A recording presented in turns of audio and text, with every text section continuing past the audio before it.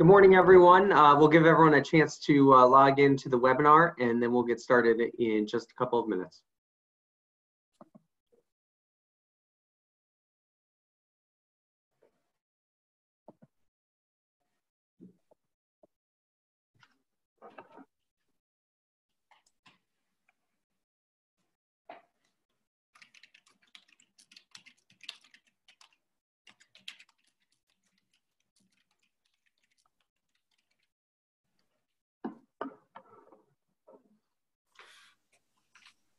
Well, good morning, everyone, and thank you for joining us for our webinar this morning. Today, we wanted to spend some time talking about contracts, specifically as they relate to property situations. We know we have a lot of questions around leases that people are dealing with, but also talk about contracts in general. I think many people maybe now have heard the term force majeure, and maybe you have some understanding of it.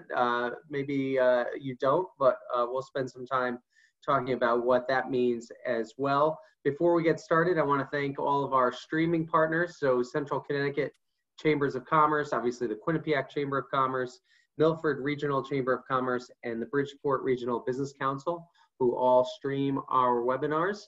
Also, all of our investors here at the Greater New Haven Chamber of Commerce who allow us to put on programming like this as we go through the crisis. We appreciate their support. It's only with their support that we're able to put on this type of programming. So we have a great panel with us here this morning. I'm going to introduce each of them individually, allow them to say a few words, and then we'll take your questions. So if you have questions, you can start putting those into the chat or the Q&A box. I'm gonna start first with Jim Perito, a partner at Haller & Sage, also chair of our Government Affairs Committee. Jim, I know you're still doing a lot of work, a lot of legal work, but what are you seeing from clients right now? Well, after the initial close down, and by the way, good morning and welcome to the other panelists on here with me and Garrett. Initially, sort of mid-March, I saw still a lot of commercial closings happening, sort of finishing up. We were getting used to the whole new remote notarization and signing of documents process. It takes a little bit longer, but things were getting done.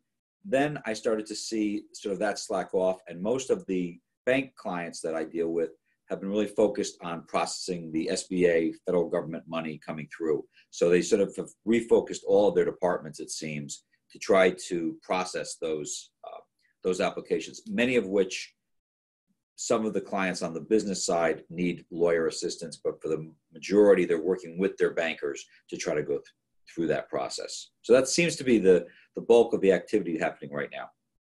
Great, thank you. We also have Lisa Zana with Shipman Goodwin, and we appreciate you joining us, Lisa. What are some of the things that you're seeing from clients right now? Yeah, we're seeing obviously big workouts similar to what James just described.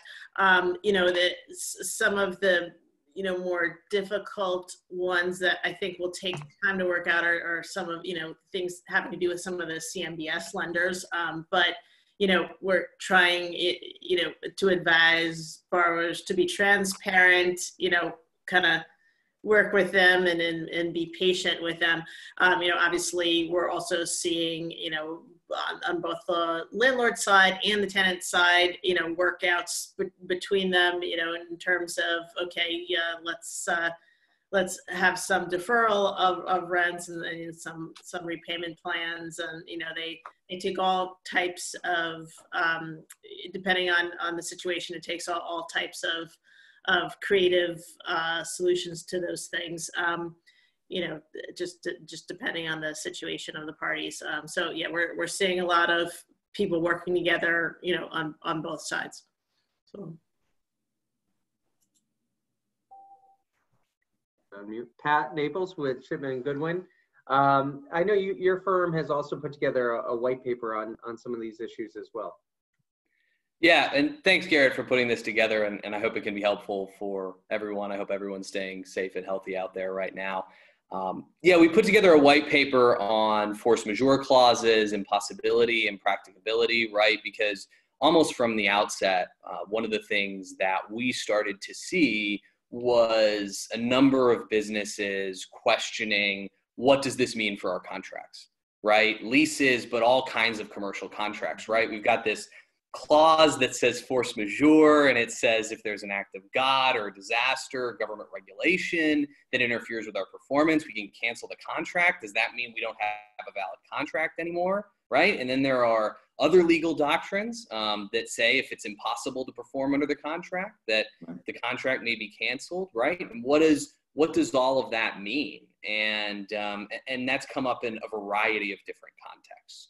And so we've been trying to field some of those questions, and I think most of that right now is still, in negotiation phases, if for no other reason, because the courts are moving at a snail's pace right now, if not totally closed in some instances.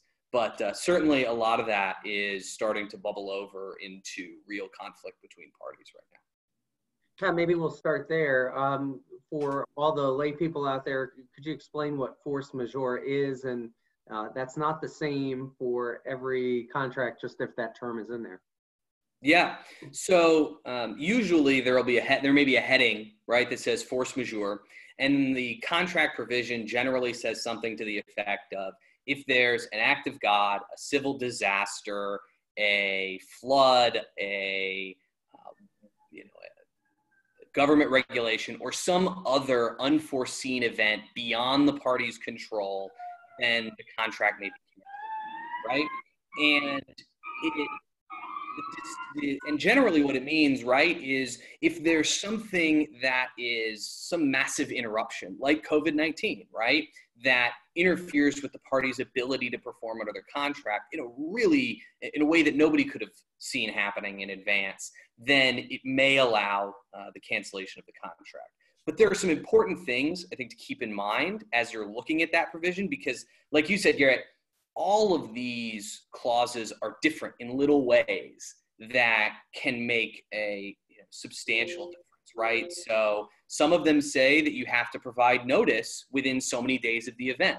So for parties that are just looking at the clauses now, if it said you had to give notice a month ago, right, that might be a barrier to canceling the contract. For others, right, you have to really look at when the performance is supposed to take place. So if you have a contract that was supposed to be performed a month ago, well, COVID-19 might interfere with that. If performance isn't going to take place for another 2 years, right, it's a little harder to say that a force majeure event has occurred. And then I think the final thing that parties really need to keep in mind here is that the event, right, that interferes with performance has to be beyond control of the parties. So what we've seen in some instances is, well, one of the parties was having trouble performing under the contract before coronavirus, right? And now they're really having trouble performing under the contract. And they're trying to invoke that clause. And that's a little difficult, right? Because you could argue that really the trouble related to performance is not the fault of coronavirus, right? It was the fault of what was going on beforehand. So again, each is very different, but those are some general things you want to keep in mind. Jim, let me jump to you. And then yeah, I just wanted to follow what Pat said. It's really important to look at the language of the clause. So make sure you get your lawyer the lease if they don't have it, because I've seen a lot of leases that say, not so much you cancel the contract, but if you cannot perform an act except for the payment of rent, they exclude right. that one because of force majeure, which clearly COVID is, then you're excused from that act. But if the very aspect of the situation here is I can't pay my rent because whatever is I do as a tenant, I ship restaurant supplies out and the restaurants are closed, so I have nothing to do. That's their issue. The other thing I think, and Pat, I don't know if you're saying this, is if the tenant has applied for the payment, the payroll protection grants, and if they've gotten it, a lot of the landlords are saying, well, then you have to pay me the rent. Well, the payment protection loans / which become grants cover a whole host of things, including payroll and other expenses. So what I've seen a lot of tenants doing is they're saying, okay, I'm going to get, I'm going to get $100 a week, just using the number. And of that 100, I'm going to give you, the landlord, 50, and then 50 is going to go to my employees, et cetera, when I should have been giving you, the landlord, 70. So again, it gets back to, and I think all of us have said this, you need to have conversations and negotiations between the landlord and tenant, because everybody's getting hurt at this situation, and try to keep at least a relationship going as we get through this, and make sure that you document it somehow. Even if it's an email saying, I'm going to pay you 50% of the rent, the landlord says, okay, that's fine. You need something, because when this all blows over, people forget that they've made those agreements. No, I think Jim's absolutely right. I think that what all parties, right, should be keeping in mind here is that at every level of the business relationship, you have parties impacted, right? So the tenant is impacted by the fact that they don't have the customer stream that they used to. The landlord is impacted because they're not getting the payments from the tenant that they used to be getting and from the neighboring tenants, right?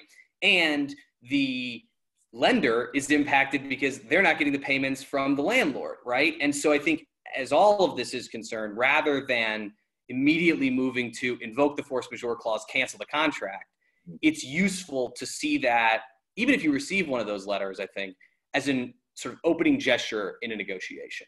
And most of what I've seen, right, is even in those instances in which the first letter that goes out might be strident, right, might just be aggressive, it's really an invitation to negotiate between the two parties. And I think to Jim's initial point too, it's absolutely right that you want to be careful about what your actual clause says, because it may not provide for termination. And even if it does, it may require liquidated damages, right? There was a case in Connecticut from a few years back involving licenses. And it says if you cancel the licensing agreement, you can do so based on force majeure, but you're still liable for all the royalty payments. Right. So what's that, right? What's really the value in canceling the contract anyway, even if you have force majeure? So you want to really be careful about those specifics. And Lisa, I know you want to jump in there. Yeah, and just in terms of leasing, it's always, James is right in that, most leases, that I think we've all seen will say, that force majeure will allow a party to delay performance under a lease, but it usually then says, however, it doesn't delay any rental payments or other monetary obligations that are in the lease. However, it is always a good idea, especially if you're either a landlord or a tenant who has a lot of leases, to check, whether that's true. Because, if you review a survey of leases, sometimes for whatever reason, the tenant may have, had a good day, when they negotiated that lease, or they had a lot of leverage. And sometimes it doesn't carve out rent, and perhaps you can delay the payment of rent because of force majeure, depending, you have to look at that clause, obviously, very, very carefully.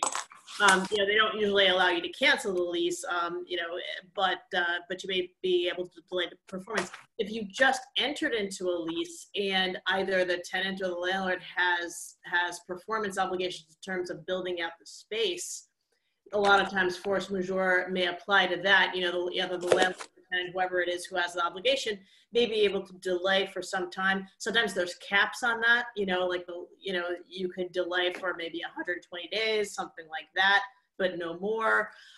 It's so definitely you want to check those clauses, because sometimes you get lucky, and some, sometimes they may, as Pat said, take you to a place that you may not have expected. So it's good to take a look. In the non-leasing arena, I've helped out a lot of folks who've been in the event planning, conferences and that sort of thing, where, the venues there, it could conceivably be ready to go, but for that, the governor of the state says you can't have more than 10 people in one place, and who's really going to get on the plane and come to these conferences, and so those force majeure clauses have become extremely important. And probably once people get out of this and the court's open, I think there's going to be some of that in play, because you're talking about millions of dollars of canceled conferences and so on. So, Matt, Pat, you can, if you want, you or James can get more into that, perhaps, of, what other items might come into play, if people are going to bring those kind of claims or defend them. Do you guys feel like people are having these conversations right now on a large scale basis, or are they just not sending in the rent and there's no communication going on? I mean, is there a lot of communication between landlords and tenants from what you're seeing? Yeah, I'm seeing a lot of my landlord clients are having the conversations with the tenants. The tenants have either approached them or they've approached the tenant because they know that the nature of their business is shut down because of what's happening within the state. But a lot of my landlord clients are already the kind of landlords that are always in consultation with their tenants and work with their tenants to say, okay, if you can't afford the 10,000 square feet, I have enough flexibility in the properties I own that I can move you to a 8,000 or 5,000, and somebody else in that spot can jump in and take over the extra space. So there's a lot of, and that's a landlord who's very hands-on. But if you have a management company necessarily who is looking at just the income flow and the expenses, there may not be that kind of flexibility and communication going on because there's sort of an intermediary. Anyone else want to chime in on that? Yeah, and I would say that our clients are having that, on both sides, landlords, tenants, event planners and event venues and, and all sorts of, they're having those conversations with us. I think people are wanting to work with other people. They're not, going out saying, you didn't pay my rent, I'm going to charge you the default interest and the, and I'm doing this all right now just because you missed April 1. They're trying to be cooperative because, this isn't going to be forever. I mean, I know it seems like it is, but it's not. And we're going to get out of it. And so, it's best for people to work with each other and kind of avoid the fireworks. And I've seen, people on the other side answer constructively, like, yes, like what James said, we'll move you around. Maybe, we'll let you add some term to your lease or, in exchange for a deferral, things like that. But then I have also seen where the bucks are pretty large, folks saying, I don't think your force majeure clause is relevant and doesn't apply, even though it would seem on its face to clearly be applicable. So, there's some people that just have their, kind of at least their I think because they're trying to defend the flag in a lot of areas and maybe many states, and so right now they're just saying, I'm not giving in to anybody just yet. So it, there's some of that too. It depends on their situation. Yeah, I think generally, right,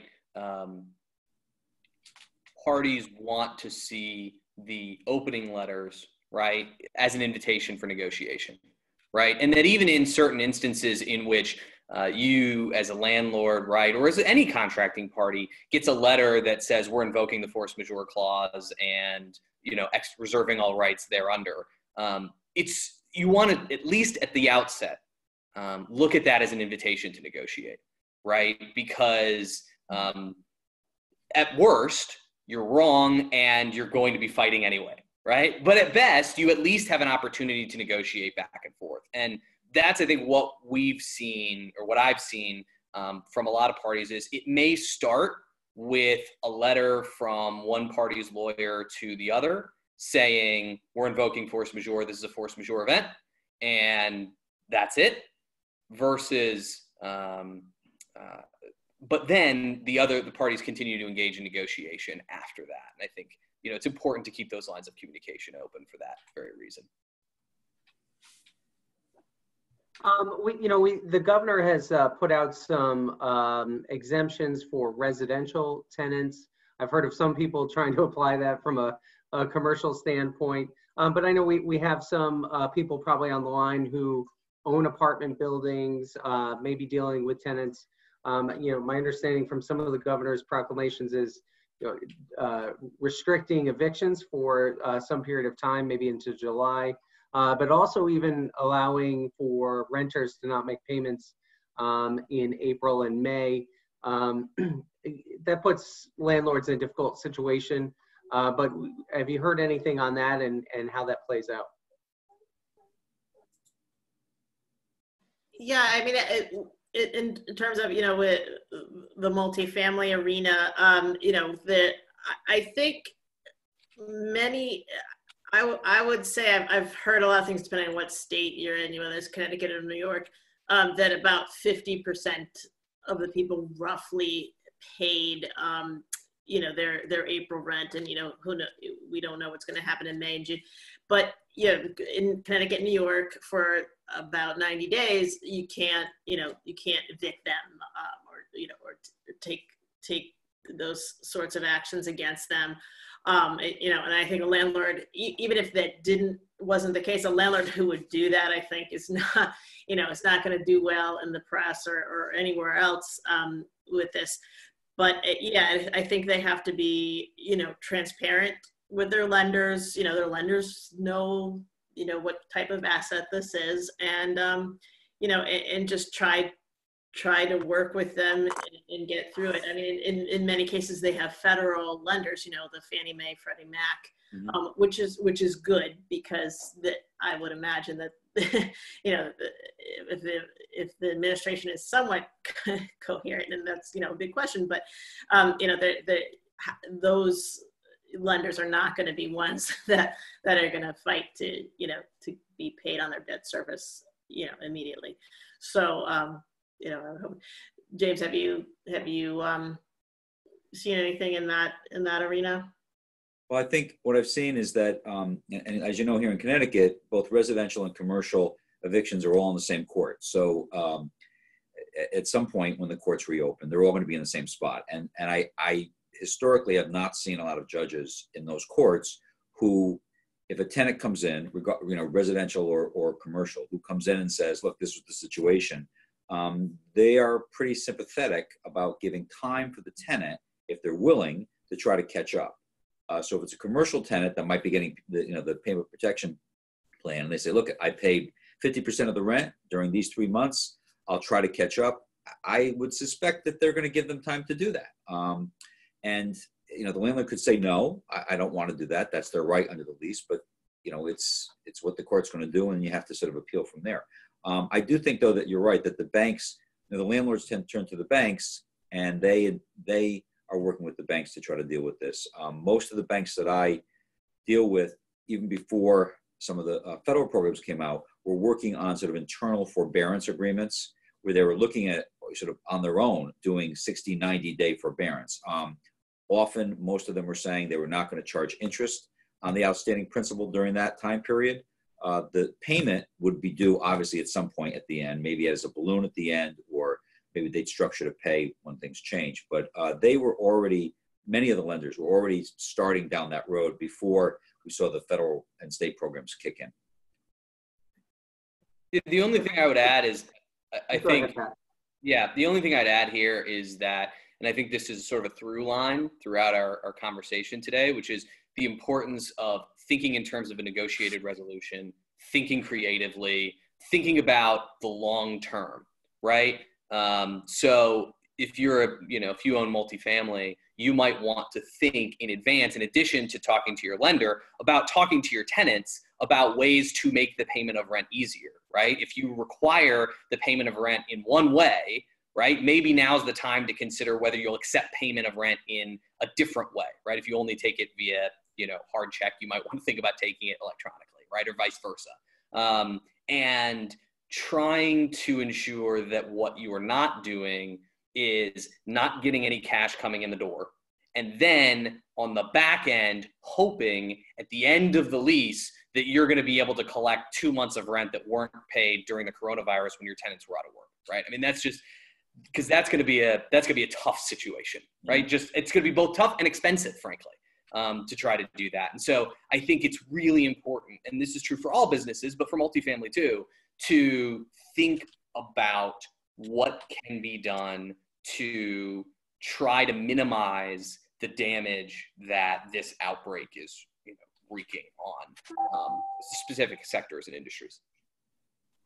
Yeah, and that's a good point, because if you're going after a couple of months of rent a year from now, the costs versus trying to collect that from maybe even a business that's not around anymore, you're just not going to get back what you're expecting. Yeah, I mean, it's true for both commercial and residential, right? I mean, we're thinking about collecting, back rent from an individual tenant, right? Obviously, administratively, that's a nightmare. But even for, an individual commercial tenant, right? If they are no longer in the property, and you're trying to collect 1 month's rent from a year and a half ago, it's going to be a tough road to haul. And again, may not be worth it from a financial perspective to even go that route. Right. And when you're dealing with the commercial tenants, sometimes as a landlord, you have to sort of appraise their business and think about it a little bit. If you're going to, defer, hundreds of thousands of dollars of rent, what is the likelihood that they will be successful, 6 months, 12 months from now?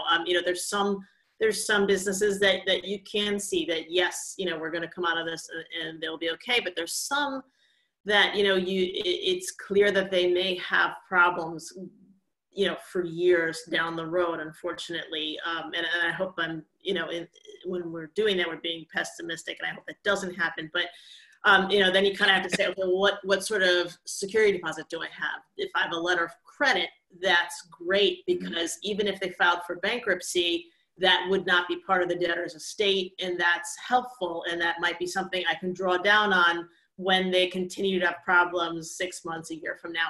And then, and if you have cash, well, that's good, but it's not the best. And there's also, you could maybe play with the security deposit a little bit. Okay, we'll apply that for now, or a proportion of it, while this thing is going on. So, that's you just gotta think about that going forward too. One more thing before we maybe jump to questions. That from the landlord side, if you're a landlord that has a multi-tenanted business, what are your obligations, and are you meeting them? So when you take the position with the tenant, look, I want all my rent, or I want my rent over time, or whatever arrangement you come to. If you're a shopping center, if you're a mall, if you're a strip center, shopping strip center, you may have obligations that stem from a certain percentage of those spaces have to be occupied. Well, they may be occupied, but if they're not open, then if I'm a small retail tenant in a large place that has big department stores that are right now shut, how's that impacting me? I mean, you're supposed to be having these places with the assumption that they're all open. And yes, they're occupied by that tenant, but they're not open. So where's that kick in terms of the tenant's obligation as well? Right. So just keep that in mind if you're representing a landlord, or if you are a landlord, what are your obligations for the tenants that are there?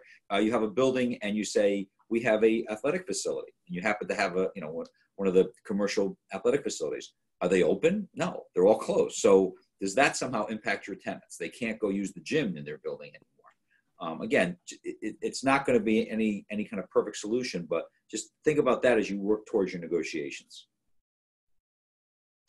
We do have a more of a comment here. Michael Schaefer, CA White, excuse me, and Michael and I have talked about this a lot, but Michael said here residential tenants have actually been paying at a higher level than 50%, while commercial tenants are more in that 50% range. There's been some confused messaging from the governor's office is what Michael's been concerned about. Tenants having the impression that they have a pass on rental payments, while many of them do actually have the cash to pay. And what Michael suggested here is that some landlords are actually extending the leases. And I do think, this kind of gets at what we were just talking about, that rent is due. Everything that's been out there has been about delaying payments or not getting evicted, but no one has, unless you've come to an agreement with your landlord, completely abolished that rent, because as we mentioned here, it's a whole chain. The landlord or the owner of the property has a banking relationship, has a lender that they're responsible to. The banks obviously are running a business as well, and so it goes up and down the chain. Anyone want to just comment on that?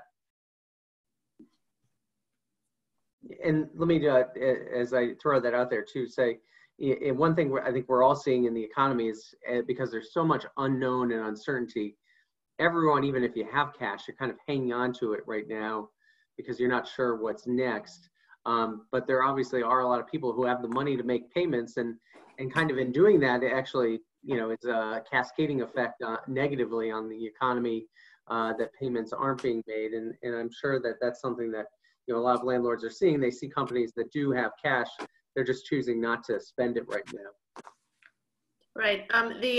What we've seen is, if there's a landlord that has a few tenants, or the manpower to sort of talk to each tenant, because some do have that, and they'll go and they kind of ask them, okay, what is your financial situation?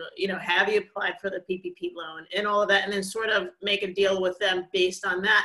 But then we've also seen, landlords that have so many tenants that the manpower to do that kind of thing just isn't feasible. And so then they're sort of saying, okay, here's what we're offering, and it'll sort of be one size fits all. And maybe you carve out some tenants from that because maybe it's too much, but and so we've seen like sort of blanket letters that go out and say, here's what we're offering. And, and then the tenants can respond, or not. So, I guess it depends on, your ability to find out from each tenant, whether they can pay or not. Kind of on another topic, and Jim, I think you touched on this a little bit at the open, but closings are occurring for property deals that are out there, but at a much slower rate. Is that the best way to capture it? I know from some of my colleagues that do a lot of residential closings that the residential closings are moving forward because the people are locked into their contracts. Their mortgage contingency and their inspection contingencies all lapsed, or in fact were already met before it all hit. And the sellers are saying, they're pressing and saying, look, you're going to lose your deposit unless you close. And so the buyers are sort of feeling compelled to close because they don't want to lose their deposits. The sellers are also concerned that will there be another buyer? If I let this buyer go, will there be another buyer? So those closings are going on. Some of the attorneys I know are especially some of the solo guys, are being pretty creative about how they move papers around, all trying to be safe. But it's more of a challenge just because the documents that we typically will use in a closing need to be notarized or signed before a commissioner's superior court. They've eliminated having to have witnesses, which has really helped for the time being. But you have to have certain formalities with the documents in order to get them in a recordable form for the town clerks. And then you're dealing with the town clerks, which are all pretty much closed to the public. They have drop-off boxes, or your title search providers and recording providers can at least get the stuff to them, and there'll be a delay in getting the recording information. Some towns are better than others in terms of the ability to move things electronically as well. It sort of varies from town to town. But for instance, I had to do a search, sort of a research search on a piece of property that had to go back beyond what's available online. So I had to make an appointment with the town clerk. Happened to be in my town of Brantford. I had to make an appointment with the town clerk when I could go into the vault, just me, wearing my mask and my gloves. They clean the vault before I go in. I go in there, I can spend as much time as I want, and then I leave. But it's cumbersome. It's cumbersome for them. It's cumbersome for me to do that. And that might apply if you have a closing that has to go back and track something before. Most places, I think, are, correct me if I'm wrong, but it's like 1990s or 1980s is when most of the records are online. So before that, you have to sort of get into the books. We had one question here, and I can start to answer this, and then if you guys have some comment on it. Aren't landlords getting the same loans on their properties to cover their losses? I think referring here to maybe like the Paycheck Protection Program. What I can say about that is Paycheck Protection Program is what it sounds like. It's really based off of payroll. So it's not based off of your other incomes. So for instance, a business who wants to get that loan turned into a grant, as long as 75% of what you have there is going towards your payroll for your employees, that portion can be forgiven. And then the other 25%, this is kind of what Jim was talking about, can go towards rent and utilities to include internet, electric, things like that. So when you apply that to kind of the real estate firm, business that owns a lot of real estate, they may have some employees, but that obviously doesn't cover the income that they count on from real estate leases. Did I cover that correctly? Right. A lot of the businesses we're helping, real estate businesses, developers especially, they don't have a lot of payroll, and the PPP loan is 2.5 times the monthly payroll. And if you don't have a lot, then you're not getting much of a loan. We also are running into that many of these developers and so on may be owned by hedge funds and other type of funds, or even foreign funds, and to the extent that that they are aggregated with those funds, which they often are, they're not eligible anymore, because then all of a sudden they have more than 500 employees, even though they're kind of, more or less an independent business, but they're ultimately owned by a fund. So that sometimes that disqualifies them. Sorry. Great. Well, I'm not seeing many other questions here. If anyone wants to throw one up, we can take that, but I'll go to our panel for kind of a just last comment.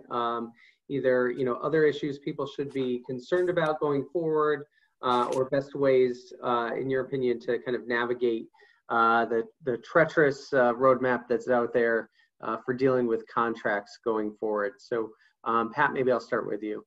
Sure. So again, I think one of the things that has come throughout this is the importance of trying to negotiate and trying to come to a solution here, right? And I think one of the things that I've seen and thought about as this has been going on is, we've talked a lot about force majeure clauses and about what your contract may say specifically, but just because you're rock solid under the language of your contract doesn't necessarily mean there aren't legal doctrines, right? Like impossibility, impracticability, frustration of purpose, right? These are sort of common law doctrines that can be invoked by parties that may entitle them to some relief under the contract, but it isn't specifically in the language of the contract. So all of that is to say right now, the importance of trying to avoid a drawn out battle over issues like that in court, and trying instead to work towards a solution that makes sense for everyone and avoids, massive litigation and administrative costs along the way. Lisa? Yeah, I mean, I echo what Pat said. We've gone into more detail, in that white paper, which I think can be available to anyone who likes it. It's also on our website. But it kind of goes into some of the case law that's been litigated in the past, to sort of, so you can sort of guess at the type of,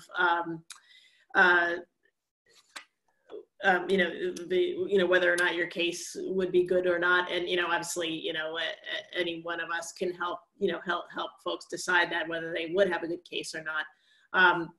But I think it's more of a sort of a point of leverage, at least at this point, for the negotiation to say, I have a good force majeure defense, or an impracticability or an impossibility defense. So, I think we need to talk and avoid a litigation. But, 3 months, 6 months, 12 months from now, you may have to get into it, depending on how much money is at stake. Jim? I would say a couple things. First off, make sure you go back and look at your contract or your lease or whatever legal document is in place between the relationship between you and the person that you're having the issue with, whether it's your landlord or your tenant, your buyer, your seller, your lender. That's the first thing to go to. I agree with Lisa and Pat that negotiation is the better way to go. I've seen in the past that you can have documents that say all kinds of things, and you need a court to enforce it. You can think of commercial documents that give the lender secured party lots of rights, but you can't breach the peace. So you can't break into the store and take back your equipment and things like that. So, language says one thing, and then there's the practicality of it. And then a shameless promo. If you have questions, hallorandsage.com. We have lots of things on our website. We've been doing lots of client alerts, and we have a lot of different attorneys that hold focuses in a lot of different areas. So we're here to help if you need help. I appreciate it. And, I think what we're trying to get across is that even in this situation, we are still regulated by contracts, the contracts that all of our businesses are in. And so it's really important that you read that fine language, talk with your attorney. Negotiation is the best pathway. I did see a follow-up here on the question about PPP, and that's the Paycheck Protection Program, asking if the economic injury disaster loans apply to landlords. And they do. That is just another loan, though. So that's there is a very small grant portion, up to $10,000 can become a grant, but otherwise it's another loan. So that may even in and of itself interfere with some of the loans that a landlord already has. I think overall the stimulus packages are trying to keep economic activity going on. And so, we're not trying to be just pro-landlord here or pro-tenant, but the idea is that, whether it's rent payments or payments to your employees or payments to your suppliers, and ultimately that you have customers coming back in, that this activity continues overall, because it is an entire system. And as we said, even just the rent hits on multiple levels and brings in multiple different people who are involved in that process. So I want to thank our panelists again. Definitely thank Halloran Sage and Shipman and Goodwin for supporting the chamber, but also providing the three of you to be able to share the knowledge you have with our membership. So thank you very much. And everyone have a great day. We appreciate it. Thanks for having us. Thank you. Bye. Thanks. Nice to see you guys.